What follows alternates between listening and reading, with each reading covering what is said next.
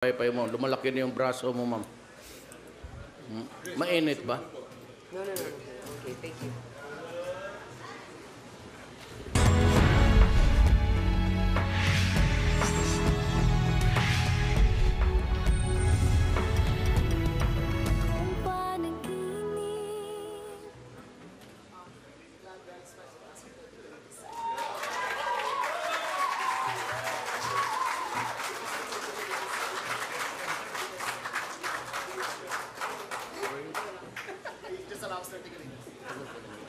Okay naman.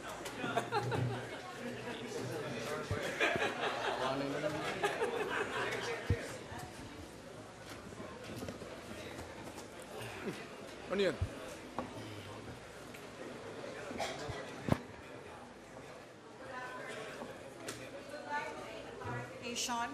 And I would like to issue an apology on behalf of TV5.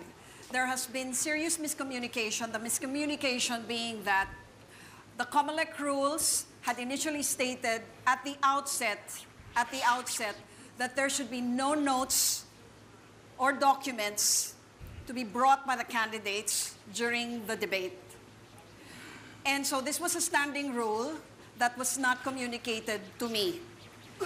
And about 4 or 5 days before this debate today, Congressman Toby called me up to ask whether the VP could bring notes. And in my earnest desire to make sure that all the candidates would be present, and not thinking that there was such a rule, I did say, I think so, of course.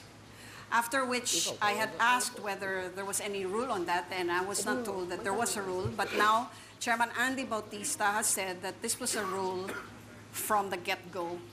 Because of this, all the other candidates, particularly Secretary Mar, has expressed his very strong protest against the violation of this rule.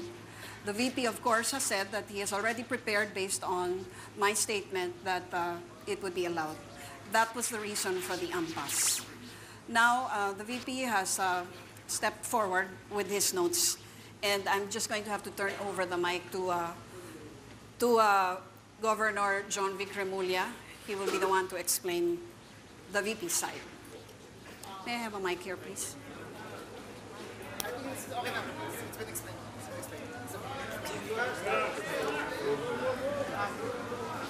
Just to clarify things, we had in the last 2 weeks asked permission and clarified the matter with Ms. Lucci if notes were allowed. And she did confirm that notes were allowed. So the VP had practiced in the last 2 weeks under the assumption and under the diligence of the team to clarify with her. And she did say it was allowed.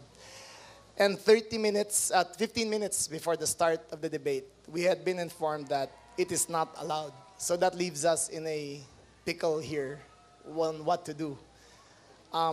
As much as everybody wants a debate to pursue, we feel that it is prejudicial against the Vice President for having been informed of what he can do, and at the last minute said that he cannot do the same.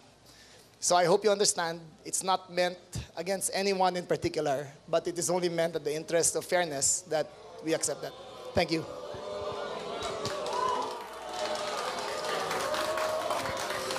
With all humility and with all due respect, I will now have to ask for an apology from all of the candidates. But at this point, we're just going to have to move on with the debates.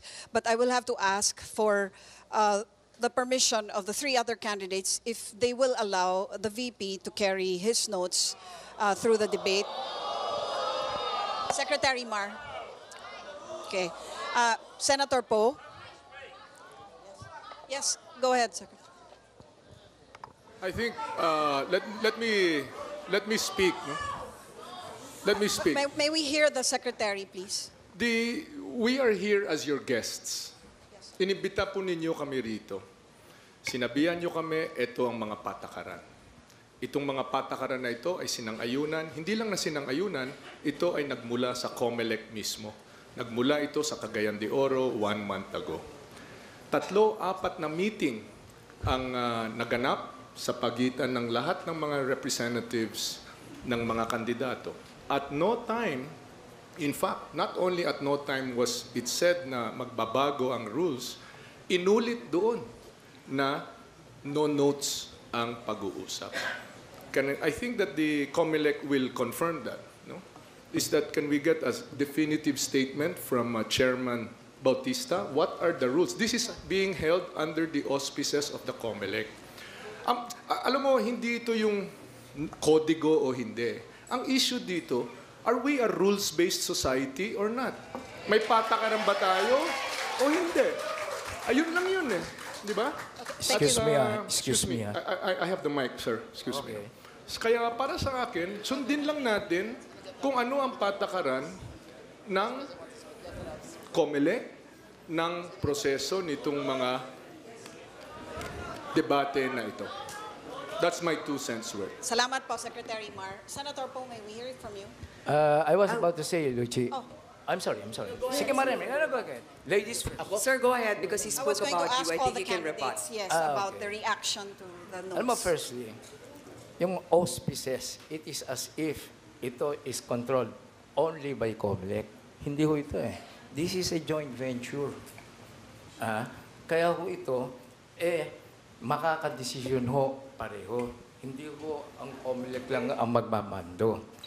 At gusto ko lang malaman, ano ba ho ang diferensya? Sila ho naghanda ng walang notes.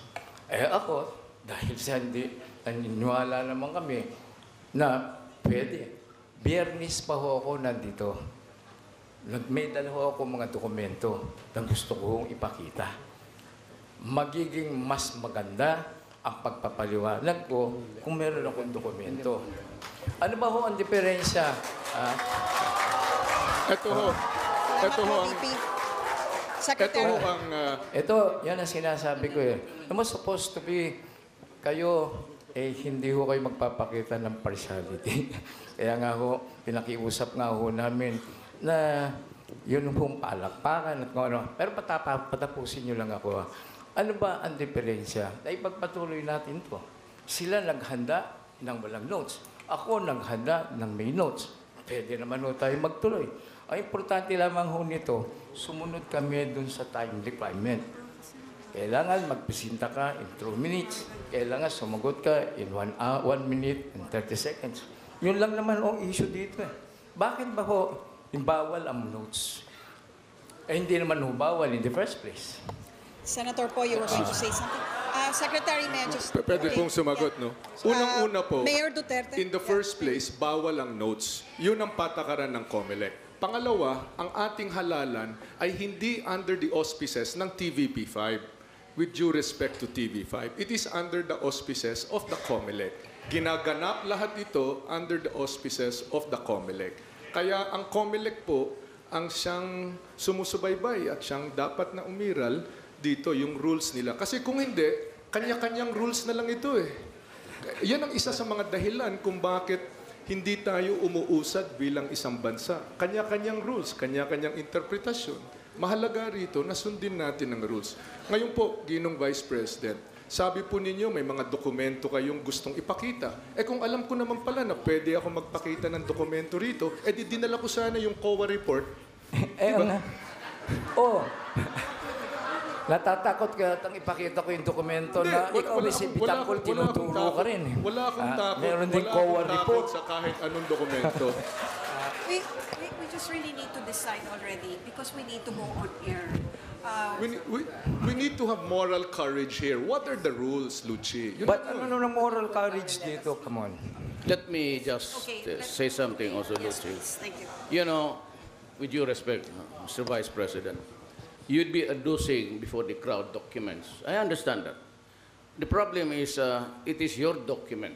And if you confront us with the document, we're at a loss whether it's authentic or not. Yan ang ano ko. I am being now a lawyer. Okay. Pag walang authenticity, Go ahead, please, Senator Po. For one, Ms. Lucci. ang document ko, Mr. VP, dokumento ko ito ng COA, ng AMLA, mga dokumento ko ito na public document na in that sense. Ako, I believe you. No doubt about it. But it's a matter of principle because you're the one who has the notes. The three of us has none. Pero ako, you want to go, go. Senator po. Problema. Alam niyo, tama yung sinasabi ni Mayor Duterte at ni Secretary Mar. Ito yung ating rules para dito. Pero kaya tayo may debate para makilala tayong mga kandidato. Ang kinikilos ni Vice President ay magpapakilala sa kanyang uri ng pagkilala ng isang debate. So ganito rin siguro ang pagkilala rin niya ng ibang mga pagkakataong pamumuno sa ating bansa. Ang importante, tayo kung sino man ay tumaligsa sa anumang naging kasunduan natin. Payagan natin siya sapagkat kailangan malaman ng ating mga kababayan ang kanyang mga posisyon. Basta tayo, ako para sa akin, basta kami ginawa namin ang nararapat, bigyan siya ng pagkakataon na maexplika at ang taong bayan na ang huhusga.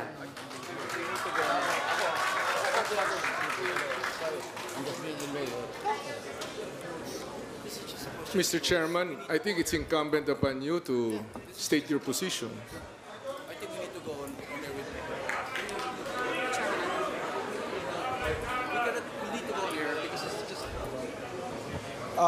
The rules are clear. From the beginning, the rule was you can have notes if you are at backstage. You can even consult with your advisors during breaks. But you cannot bring notes to the podium. Those rules were clear in the first debate. Those are the rules for all subsequent debates. However, I think it is also clear that when the camp of the Vice President asked TV5 whether or not they could bring notes, TV5 made the wrong, I'd say, advice that they could. And that is where we are right now. So we were hoping... Mr. Chairman, I'm just confused because TV5 also transacted with us, met with us a few times and never at any point did they say that notes were allowed. So I don't understand why the Vice President may have had a different information compared to all of us. No. Excuse me, You know what Madam. happened, Senator Poe, Excuse me, was that- Madam Senator, excuse me lang, Hindi ho totoo yun. Hindi lang naman ikaw, Madam Senator, nagtanong. Kami nagtanong kausap Katulayan nga. Hindi kaya Tingnan nga mo, po, excuse Mr. me Vice lang. President, Ako lang, bakit po saglit sa lang. inyo, Babae ganito ka, po, pero opo. tatapusin mo lang ako, Huminga ako ng tawad sa amin si Luchi, sorry, kasalanan ko lahat. Oh, di ba ibig sabihin nun? Sinabihan kami na pwede. Huwag mo sasabihin na hindi kami nakipag-usap kay Luchi. Tama po yun, alam nyo. Siya na-dispensa sa amin.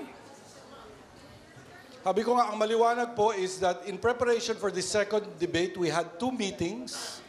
And again, it was clear to COMELEC as well as to the KBP that the rule of no notes was supposed to be observed for this second debate and also for subsequent debates. However, it is also true that the camp of the Vice President made a call to TV5, specifically to Ms. Luchi Cruz, and she gave the wrong information. That's basically where we are.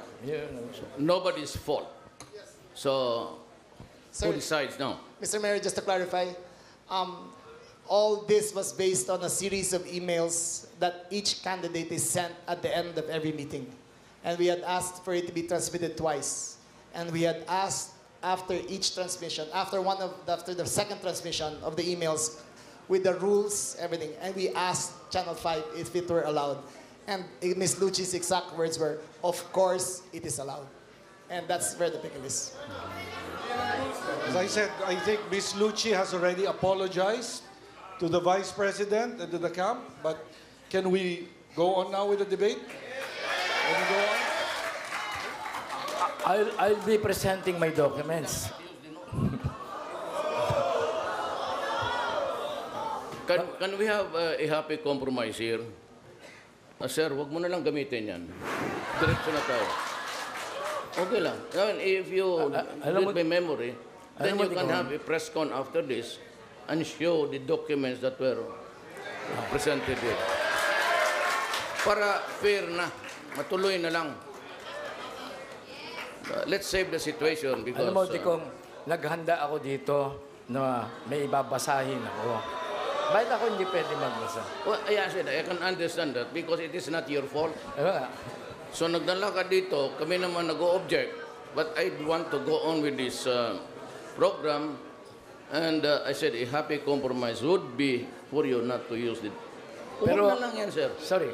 Ako, ito is a happy compromise.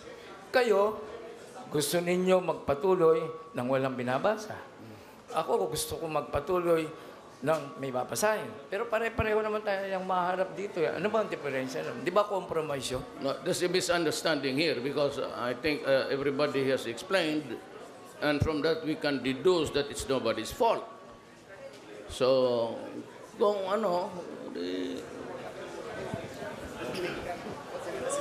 Alam nyo, sa isang debate, hindi lang naman yung mga alam natin plataforma ang pinapanood at pinapakinggan ng ating mga kababayan. Pati ang character ng isang leader ay tinitignan rin. the problema kasi nito is we do not have the procedure or a modality where we can confront the authenticity of the report. I can only submit any document there and make it appear that it is true.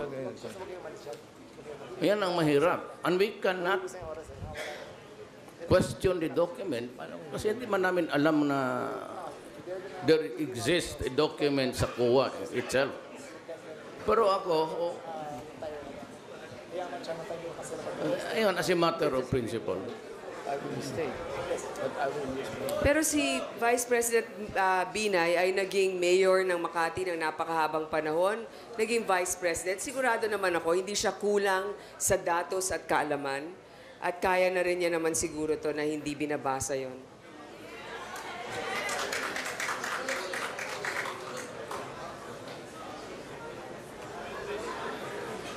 There is an aberration here. I'm sure. If you allow the documents to be presented, there's going to be an aberration in the whole procedure. Excuse me.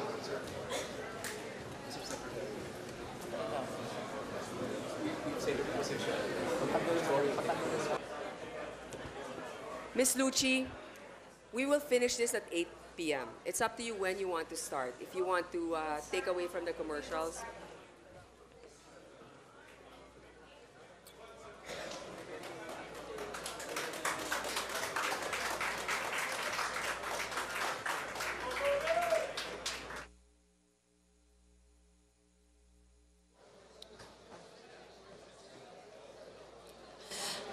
Mag-uumpisa na po tayo sa ating programa. Tayo po ngayon ay magbo-broadcast na. Kung maaari lang pong manatiling nakaupo ang live audience. Salamat po.